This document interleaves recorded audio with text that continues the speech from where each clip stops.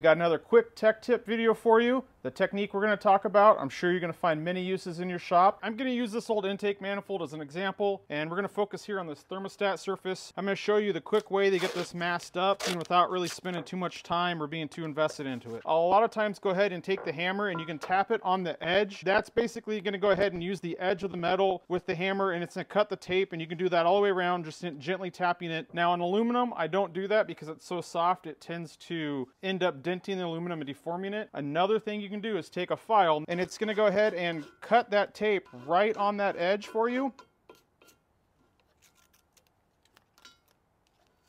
A ball bearing, you can just place them where the bolt hole goes.